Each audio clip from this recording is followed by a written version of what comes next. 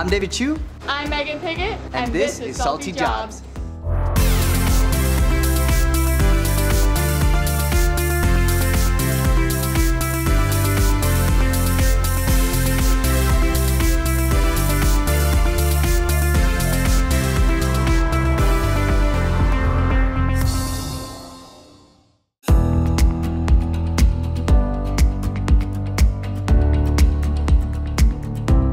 Hi everyone, I'm Megan Piggott. And I'm David Chew. At TDW Marine, we'll be learning some of the jobs you may find yourself doing at a marine diesel and engine company. Whether it's in the shop, on a boat, in the engine room, or wherever the job may take us, we're ready to get our hands dirty and learn about some of these jobs and what they entail.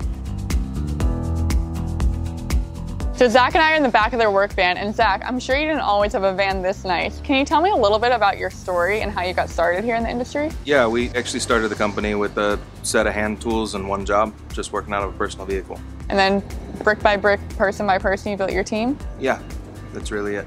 Wow, that's awesome. Talk a little bit about your experience working as a diesel technician, like those opportunities. What is that like? There's a lot of variety, from small planned maintenance, oil changes, valve latch adjustments, to big jobs that you're on for months at a time and kind of get to know the crew while you're there, and then fly out to the islands or fly out to Europe and help them out of a jam. Where are we flying today? Barcelona. Barcelona? I got my passport, so yeah. I'm ready. Well, in all seriousness, Jodelle and David are in there working on the engine, so you want to go check them out? Yeah, let's do it. I jumped into the job after the team had already determined what parts of the engine needed to be fixed. Today, I'm installing 2 turbos on an engine that weighs close to 7,800 pounds.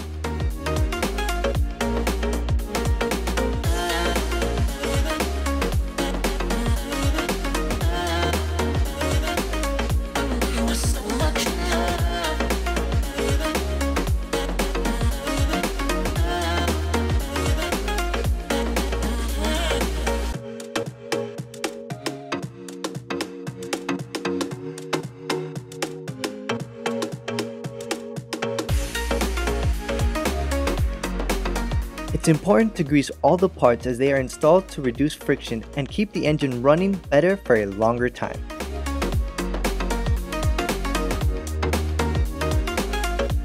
After tightening the bolts, Jodelle and I capped off the job by attaching the cover.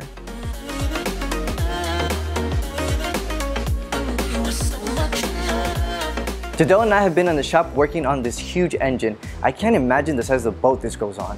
Yes, this engine actually comes from a 120-foot Italian-made motor yacht. That sounds really big. So we were working on the turbo that we just installed. What is the purpose of the turbos in the engine?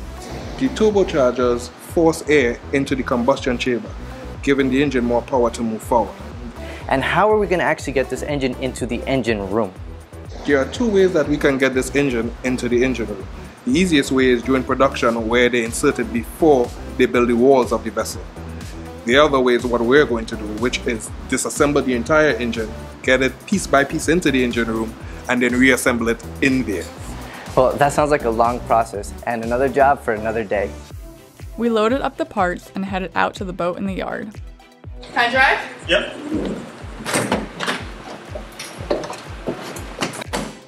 Wheels on this side. I got shotgun.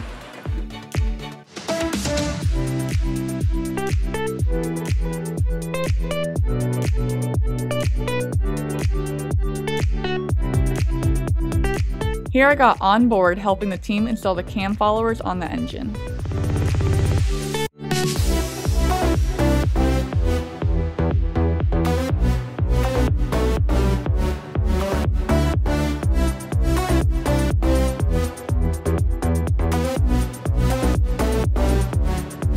The torque wrench I'm using here must be used when the tightness of the screws is crucial.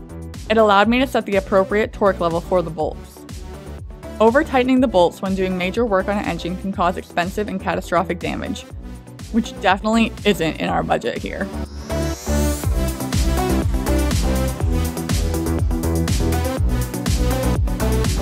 After my work passed inspection, I was free to go.